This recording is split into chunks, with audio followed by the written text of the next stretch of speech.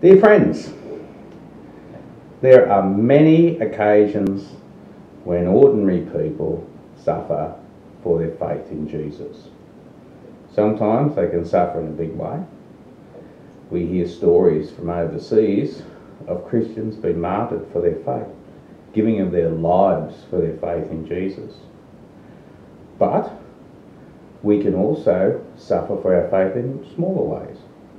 In our families, when family members misunderstood for their faith, they have something, a faith in Jesus that the rest of the family doesn't have. That can cause a lot of tension, can cause a lot of difficulties. Our children, our young people, out there going to school, your peers. You might be still going to Mass, you might be praying, you might believe in the Lord, you might practice your faith. And what do your friends do? They say, you're weird. What are you doing that for? You still go to church? You kidding? There's a lot of pressure for young people to give up their faith, because most young people don't practice their faith. And so it is with us older folks as well. Sometimes to actually practice your faith, to believe in Jesus, to go to church, takes a bit of courage, because our mates don't. You go down to the pub, what do you say? You say, I was at church on Sunday. No, you don't. Be very quiet. Be rather embarrassed if it became known that you were at church. So there's a lot of suffering and difficulties that we all have to go through in following Jesus. And I think it's important we realise that we actually need help.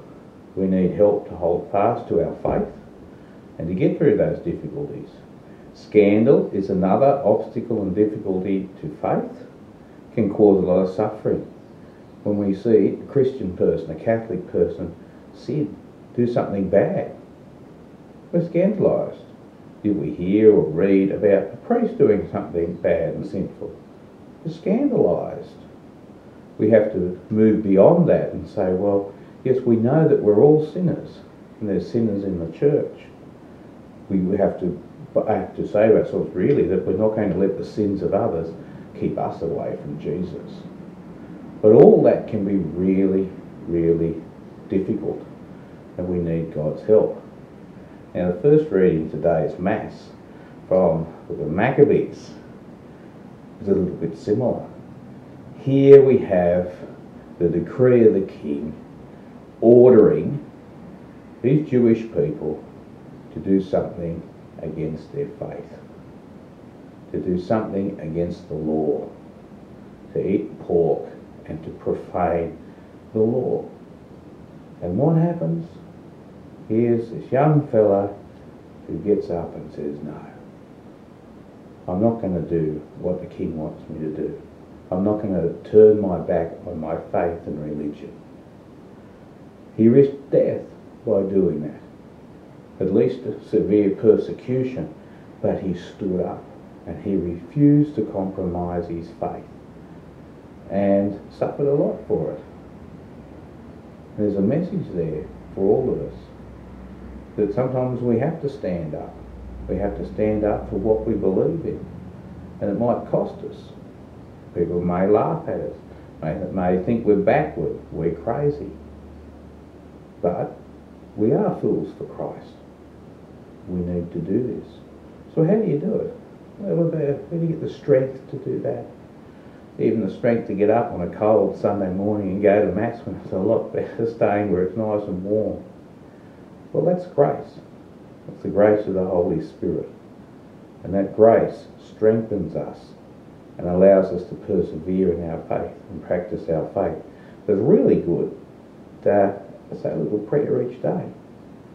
Say a prayer for perseverance, the grace of perseverance, to hold on to Christ, to hold on to your faith, to treasure your faith, to be able to practice it and stand up for the Lord in the midst of forces that are trying to drag us away.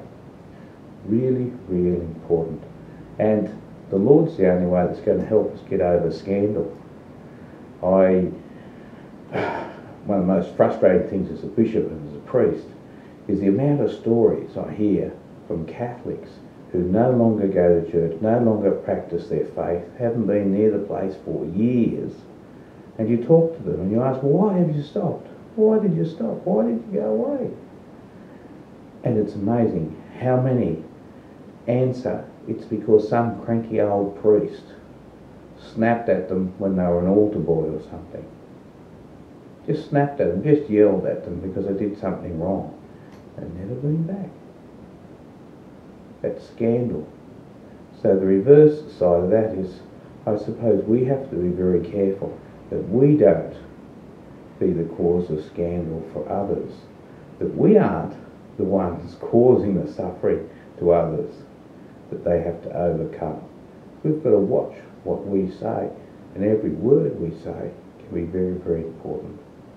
So dear friends, go forth in faith, love your faith, pray that your faith may grow deeper in your heart, never give up, and be proud to stand up for what you believe, and know that in doing that, you're not doing it alone, you're doing it with Christ and all his mystical body, the church. God bless you.